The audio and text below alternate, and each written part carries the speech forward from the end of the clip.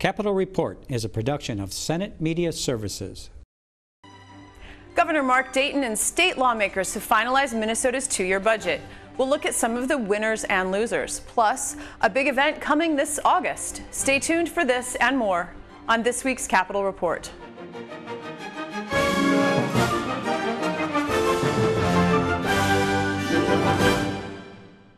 The 2017 legislative session went into overtime, but lawmakers were eventually able to complete work on the next two-year state budget, as well as bills providing tax relief and funding for capital improvements. Joining me in the studio to reflect on the session is Senate Majority Leader Paul Gazelka. Welcome. Good to be here.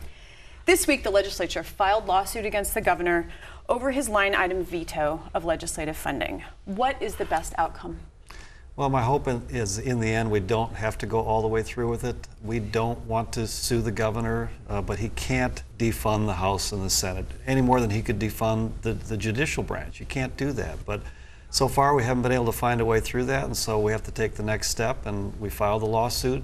If we can find an off-ramp, we will, but he wanted us to renegotiate some of the things that we all negotiated, we all agreed to, and he signed off on, and we're not going to do that either. So what's the best outcome then? Well, I think if maybe we might be able to find something. We had mentioned let's do the pension bill that we didn't get done. We all thought that was a good idea. Maybe we could have done a special session for that, and then he could have changed the language and funded the House and Senate. But so we need to find something like that, and so I'm open, but if we can't get there, we have to file the lawsuit, because July 1, we don't have new money coming into the House or Senate. And the resources we have right now, that would last about a month. And my first priority will be to pay all of our employees, Democrats, Republicans, nonpartisan. They're going to get paid first.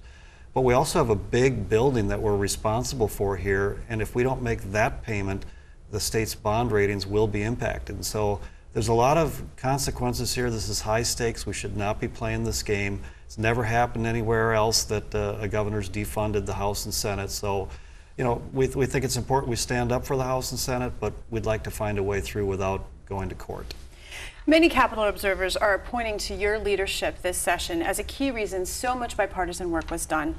Will you continue to play this sort of peacemaking role that you've had? Yeah, it's sort of my temperament. I like to build bridges. I'm a better bridge builder than a bomb thrower, and so in the Senate we had 34, the opposite side had 33, so we had a one-vote majority. It forced somebody like me to rise up, and so it's the perfect time for me.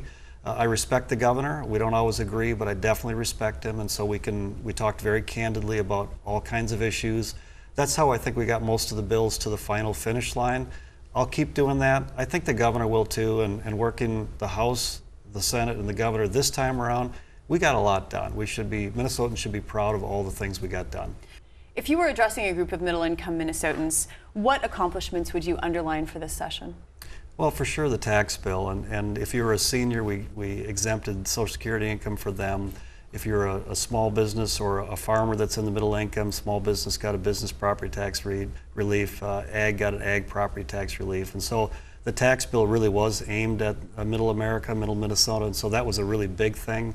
A lot of people are complaining about our roads and bridges. We got our first ever or biggest ever roads and bridges bill that was done, help people travel, go wherever they want to do. We got real ID for people, so if they want to travel to other states or go other places, they now can get on a plane and don't have to worry about that.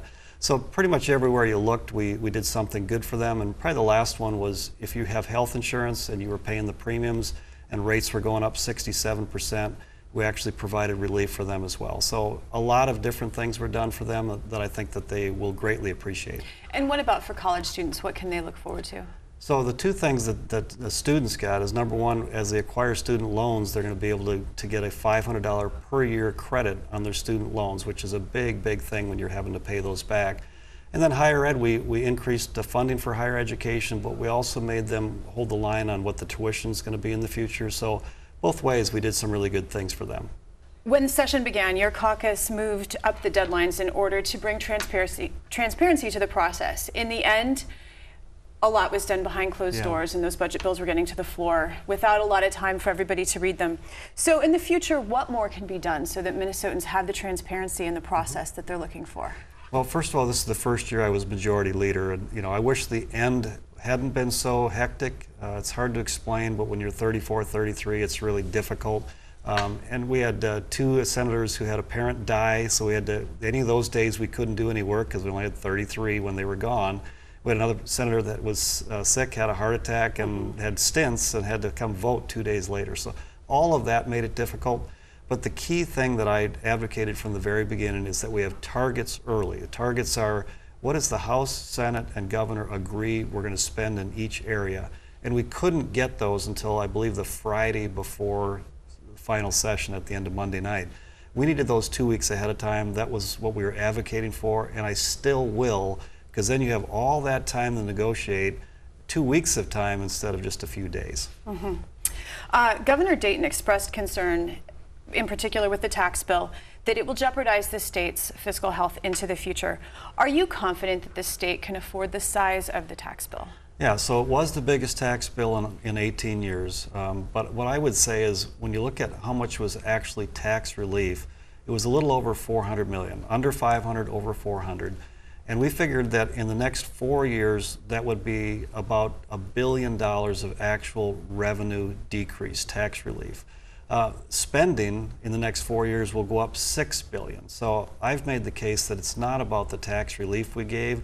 If we have a problem with our budgets in the future, it will be because spending continues to increase at rates that are hard to control. HHS is growing at a rate of 20%, but overall it was growing 9%. So the small tax relief we gave compared to the spending increases that's the issue. It's not the tax relief, it's spending. And so that's my case. I thought we should give some back, so we gave it to seniors, farmers, small business owners, we gave it to students and others. But it wasn't a huge number. Well, speaking of health and human services, that area of the state budget is expected to continue to grow into the future, and funding generally falls below the demand. So if this is a trend for the future, how, as a state, can that be managed? Well, without a doubt, this will be the most complex area that we have to deal with. I mentioned it's growing 20%. We can't sustain that, and yet we have an age wave coming that the costs are only going to go up. And so add to that the federal government is likely going to cut $1 billion or more from Minnesota's money we get from the feds, and we have a real problem. And so a couple of things. One, I've set up a subcommittee with Senator Jensen and Senator Klein. They're both doctors. I said, what are some of the things that are truly driving up cost in Minnesota? I'd rather people that are actually in it day in and day out to begin to explore where can we save money, but also how we deliver care to people that require MA or any of the different programs that we administer. Do we need to do them different? And I was out in DC last week and had a chance to visit with Secretary Price, HHS Secretary, and he said he wants states to reform, he wants states to lead the way, and that they will give waivers much easier for states to improvise and try new things. And so it's going to be a big deal. I've told the governor I think this is the biggest thing we're going to have to work on next year and probably the year after and the year after. But we're aiming to do that. I'm excited that we have the opportunity to try. There appeared to be a desire this session to ease regulations to aid job growth. When looking back, will this session be one that businesses will appreciate? Well, the tax structure that we changed will help businesses. The roads and bridges that we're going to fund now will help roads and bridges. We did some reforms on education, getting more of the best teachers in front of the students, which will help create the people that they're going to have employees for jobs. So I would say overall they would say it was a very good year. Regulations is something we're always going to have to look at, both federally and on a state level. I feel we could do a lot more there. Just one example, Polymet, it's the copper nickel mine, and I think it's been over 15 years of permitting to actually do what they want to do.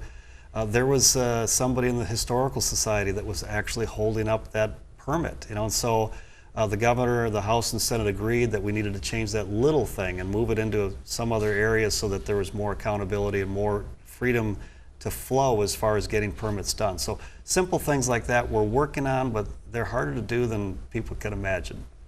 Last question. If you erase the final squabble here at the end, how would you rate this legislative session? Was there good bipartisan compromise? Absolutely was. And I would say, I told the governor, we all should be taking a victory lap about what we did, because it was Republicans in the House and Senate, But the governor signed on to those bills, and so we had reforms in education with over $1 billion of new funding. Roads and bridges got done, Real ID got done, tax relief got done. I mean, everywhere you looked, something good happened for Minnesota. And so that would be something we should all be proud of. I hope it's just a hiccup. I think we'll get through it. But we showed that bipartisan efforts really can make a difference. Senator Gazelka, I want to thank you so much for your time today. You bet. Even though he signed the tax bill into law, Governor Mark Dayton recently showcased young Minnesotans concerned about smoking in an effort to renegotiate with Republican leaders a cut in the premier's cigar tax and the removal of the inflationary indexing of the cigarette tax. The health of all these young people and others in the back there and everyone else in Minnesota is a lot more important than appeasing big tobacco, and that's what was the motivating force in this provision. So it's one that definitely should be removed, and those who continue to advocate for it should be really challenged as to what public purpose they think it serves. About half of all smokers felt motivated to take steps towards quitting as a result of the increased taxes. The tax increase also had a positive impact on youth cigar smoking. The year after the tax was enacted, we saw the first decrease in youth cigar smoking rates since those data were first started to be collected in year 2000. Given the disproportionate impact of tobacco on low-income populations and populations of color and American Indians, tobacco taxes also help us with our advancing health equity reports, where we want every Minnesota to have the opportunity to be healthy. This year, the legislature decided to make cigars cheaper. Well, I've seen from other kids how smokers start with the cheap products because you can afford them. That's the one way that tobacco companies can really get to you. Another way is by brainwashing you into believing that smoking is cool and that it will make you feel good. Kids think cigars are harmless compared to cigarettes. They don't realize what addiction is, and the more they do it, the harder it is to stop.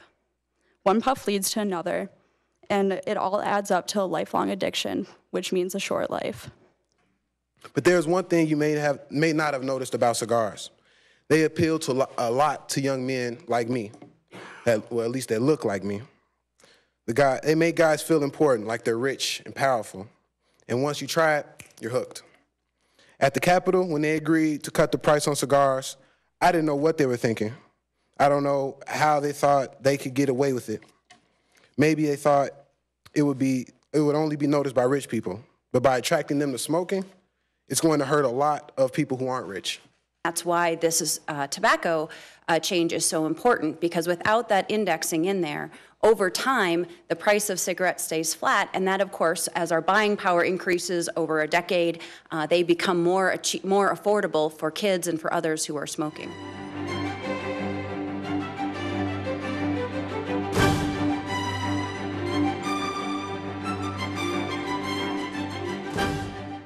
On last week's program, we showed you a portion of the conversation I had with the chair of the E12 Education Finance Committee, Senator Carla Nelson, about some of the many provisions in the education bill. Here's part 2 of our conversation. Tell me a little bit about what in the bill is directed towards the Reading Corps and reading literacy. The Reading Corps is a Minnesota-made program, highly successful early literacy program that works with kids age 3 to grade 3. Personalized tutoring, and it is so successful that it is being incorporated around the nation as well. And they're highly trained reading tutors through AmeriCorps. AmeriCorps sponsors the Reading Corps. Highly trained tutors and proven techniques and strategies that get kids reading early and make sure that they're reading on grade level. Right here in Minnesota, Reading Corps in just 1 year has foregone or prevented over $9 million in special education referrals because these kids were becoming proficient readers early on rather than being referred to special education. There's been a randomized, controlled, double study showing the effectiveness of Reading Corps. And so we were able to significantly increase Reading Corps funding, which we think is also important to help closing our achievement gap And we also, Reading Corps is going to focus on some very specialized areas as well. It's going to focus on those 4-year-olds that we talked about with some earliest learners, making sure they're ready for kindergarten when they get there.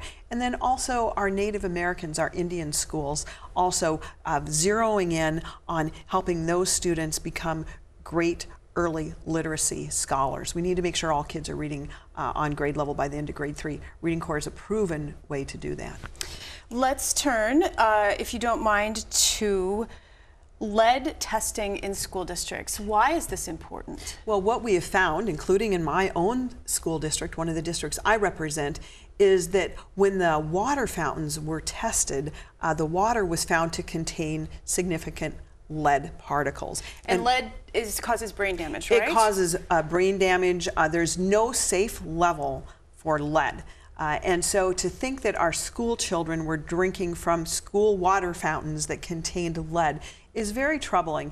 And many times these are our oldest schools with the oldest pipes in some of our most disadvantaged areas. And so it's very important that parents can be assured that when they send their child to a public school in Minnesota, they know that that child's drinking water is not going to contain lead. This legislation requires that school districts test for lead at least once every 5 years, but most importantly, that it publish the results on the web and in press as well, so that parents are aware. So I think it's a very proactive measure. We spend a lot of time and money trying to correct things that can be caused by lead poisoning. So good to have safe water in our schools. Absolutely. Let's talk about Innovation Zones pilot program. This is a public-private partnership.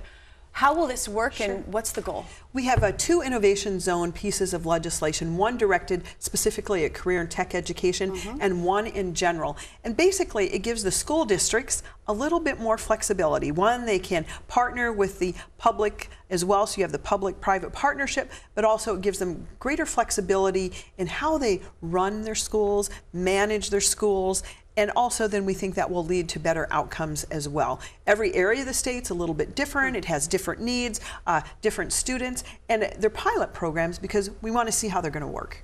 And this will just let them have the flexibility that they need to incorporate different elements to meet their students' needs. Yes, exactly. Very much local control. Last fall, the Star-Tribune published a story about how some students were not able to remain in their school when they were taking PSEO classes or post-secondary enrollment courses. Sure. And there were some complaints about that. I believe part of this bill addresses that concern? It does, and we had a significant hearing in the Senate Education Committee about this. What we found is that high school students who were going to college campuses and getting both that high school credit and college credit sometimes would want to come back to their high schools while they were a high school student enrolled there and use the high school computer lab or internet to do their college work. And for some reason, some school districts were having a difficulty with that. This legislation does require that school districts provide a place or allow students to come on campus. They are high school students. They should be able to come to the high school to do work, to do college work, not to cause trouble or do other things. And so it's very narrowly tailored, which was very important. Another key element regarding our post-secondary enrollment options piece in this bill has to do with weighted grades.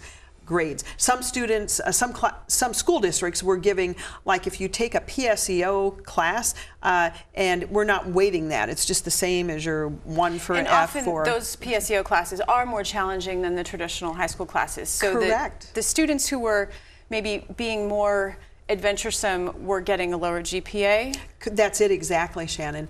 And what this legislation just says is that school districts need to have a policy on weighting grades. They can determine what that policy is. They might say, we don't weight grades at all. They're all the same no matter where you take the course. Or they might say that, you know, when you take a college credit, we're going to give you a little bump for your GPA. It's up to the school districts. But what was happening is parents were caught unaware. They didn't know that there was weighting for one type of coursework and not the other. So this is just good public information, making sure that our parents and our students know how grades are determined in these various options that they have for post-secondary enrollment.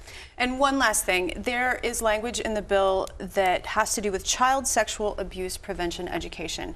How is that going to work? Again, this is called Aaron's Law.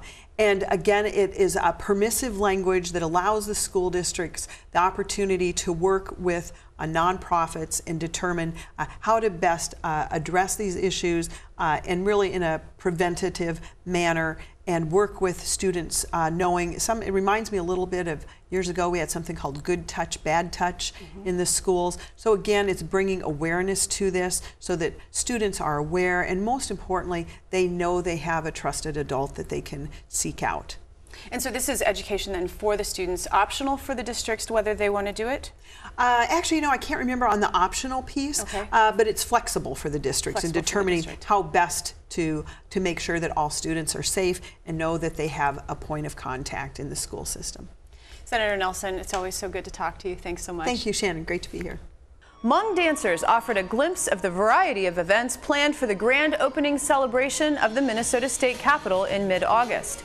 Governor Mark Dayton and Supreme Court Chief Justice Lori Gilday and state officials recently promoted the August event.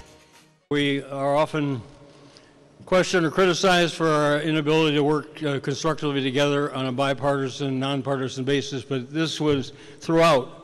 One, the commission itself, which was represented by all four of the branches of the bodies, and Chief Justice and Attorney General, Lieutenant Governor, myself, and citizen members, everybody worked together. We had honest disagreements, but we resolved those, and we worked together. There was no partisanship, no effort to one-up or upstage anybody else. It was just a really phenomenal effort, and I think everybody who was a part of that should be proud of their role in pulling this off so well. And finally, I want to thank the people of Minnesota. I mean, this is your capital. And I hope you'll come to the grand opening and enjoy it. And those of you who, and I find there are always many, surprisingly, who haven't never been here before, come and see the splendor of this place and what it represents. That it represents a place where our democracy resides, and where people come together with their honest differences and disagreements and all different perspectives from all over the state. But this building was built, you can see, it was built to last. We have an all things Minnesota party planned for August 11th through the 13th, and when the Capitol is returned to Minnesotans officially. There's going to be a little something for everybody, and it's free. Whether you're a toddler or were here when the Capitol was still a new building or somewhere in between, there will be an event for you. There will be kids zones, indoors and out. There will be an interactive scavenger hunt, Capitol scavenger hunt. On our event app, there will be a hot dish educational series ranging from conversations with Vice President Mondale and Governor Alquist to the history of brewing in Minnesota. There will be dance and music performances that highlight the rich diversity of our state. There will be yoga on the lawn, and of course, as Minnesotan as you get, there will be blueberry muffins and milk. We have restored the strength, function, and beauty of this structure and reaffirmed our state's commitment to good governance and civic engagement. Just as it was in 1905, in the months ahead, we will see thousands of Minnesotans, and hopefully in August we'll see hundreds of thousands of Minnesotans travel to St. Paul to enjoy the grandeur of this remarkable building.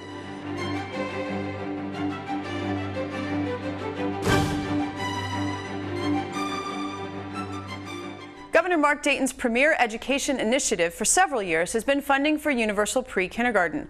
I recently spoke with former Education Finance Chair and current DFL Education Lead, Senator Chuck Wiger, about this year's efforts to prepare children for kindergarten. In terms of funding for kindergarten readiness programs, it appears that what passed in this education bill is similar to what the DFL Senate proposed 2 years ago when you were Education Chair. Are you satisfied with the level of funding in this current budget bill that's going to go towards kindergarten readiness? We have supported a number of initiatives to increase early education opportunities over the years, but our highest priority now is what the governor has been championing, and that's for pre-K 4. And the governor had recommended $175 million for the pre-K 4. that would have been adequate. And that was provided for in his budget, and that would have made me very satisfied. So the $50 million, one time only, it's an improvement, it's helpful, but it didn't get the job done like we should have. And I want to say, it's Governor Dayton is just speaking on behalf of parents and teachers and our next generation of students. There is a big demand out there. When we passed the bill last year, right away districts started applying. And in fact, the majority of districts that applied, within weeks, they were told, sorry, we had to stop because there's not enough funds available. There is demand for high quality pre-K4, and these were districts throughout Minnesota, and rural areas especially were being told that we just don't have enough funds right now, but maybe next year. Governor Dayton, through the pre-K4 initiative that he had in his proposal, would have done that. And eventually we will get there, just like eventually we got to full day kindergarten. Some of the same arguments that opponents of pre-K4 have had, that there's not enough resources, or the schools don't want it, the facilities. School districts want this. What are some provisions in this bill that you are happy with? The 2 and 2, the formula, 2% each year. Yep. That was the governor's proposal. It took quite a while to get to that level. There was some negotiating back and forth, right. yes. And so I was pleased. That would be the number one, and that's the bulk of the bill.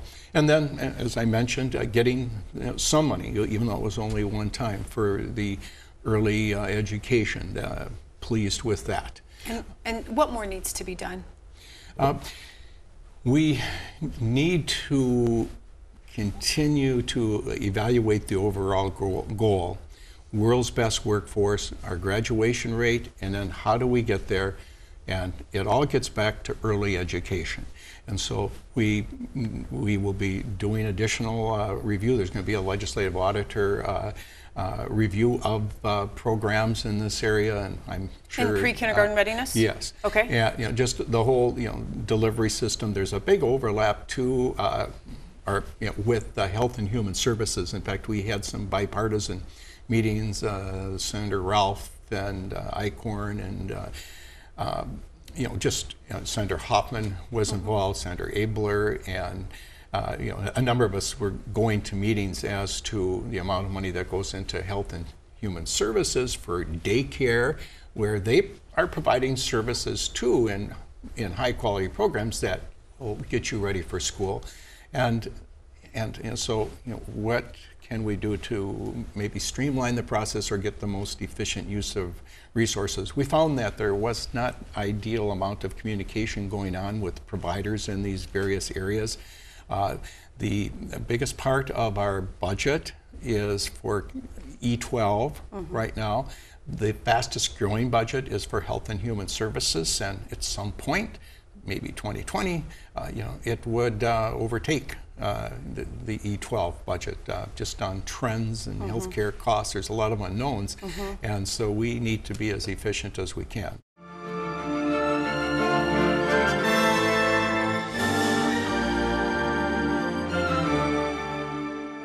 Join us again next week as we delve into more topics affecting Minnesotans. I'm Shannon Loehrke, and on behalf of all of us at Senate Media Services, thanks for watching.